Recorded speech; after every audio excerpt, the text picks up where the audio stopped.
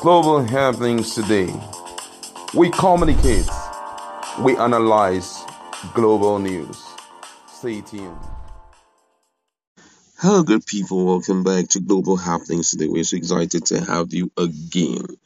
Uh, Fani Kayode is back in the news. In 2016, the EFCC had arraigned him, who was a member of the former President Goodluck Jonathan presidential campaign team, alongside Nenadi Usman, a former Minister of State for Finance, on a 17-count charge bordering on alleged money laundering and diversion of 4.9 billion naira. And the case has made tremendous progress as more discoveries are coming in about what Fani Kayode actually did, especially as it has to do with transference of money from Nigerian government owned bank to his own account and all of that. We're going to be looking at all of that in a jiffy, and also the fight against corruption in Nigeria.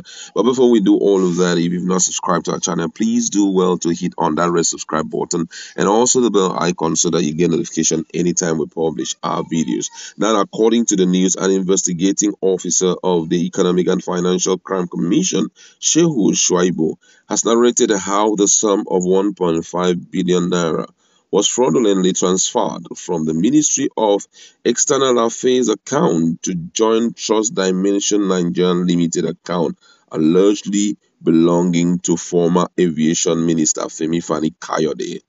In 2016, the anti-graft agency arraigned Fani Kayode, a member of former President Goodluck Jonathan presidential campaign team, alongside Nenadi Usman, a former Minister of State for Finance, on a 17-count charge bordering on alleged money laundering and diversion of 4.9 billion naira. That's a huge one.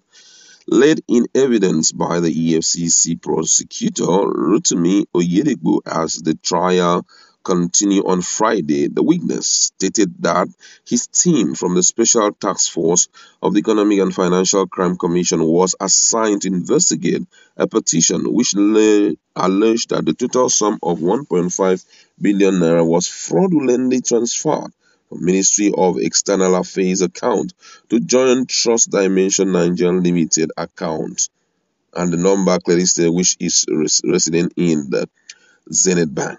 Now, he went further to say that we commence investigation immediately and wrote a letter to investigation activity to Zenith Bank requesting for a statement of account of joint trust and all the transactions in the account. We received the response and analyzed them.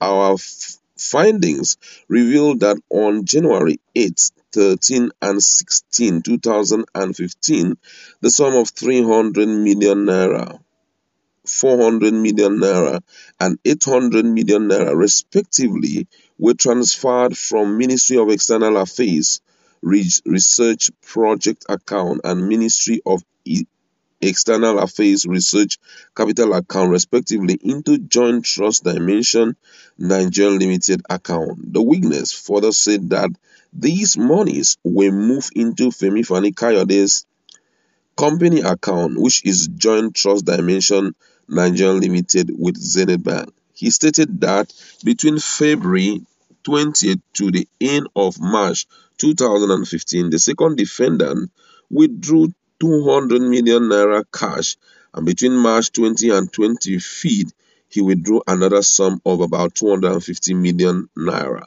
According to the witness, on February 12th, one Olubode, now at large, made a cash payment of the sum of 24 million naira to a company pest poster at number 125 Lewis Street, Lagos, and also on February 12th made an additional cash payment of the sum of 60 million naira to the same company. Justice Siago adjourned further on the matter until March 25th. Quite interesting here, I'm telling you.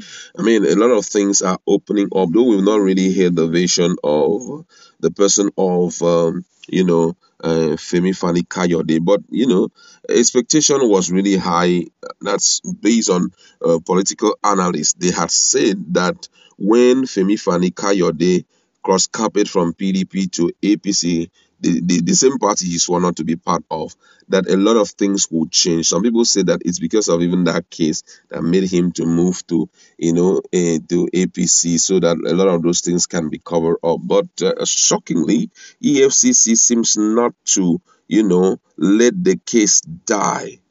They are still fighting the corruption case, which for me it's a good move by them, because we should come to a point in the country whereby people will not do things, and because of party affiliation, they walk away free of any form of corruption charges. We do not really know much about what Fani Kayode used all of that money to do, but maybe in subsequent news we are going to give you full details of that. But the truth of the matter is, ever since Fani Kayode moved to APC, it has not been easy. Fairly recently, we heard about a subcommittee which he was supposed to be a part of. A subcommittee, you understand?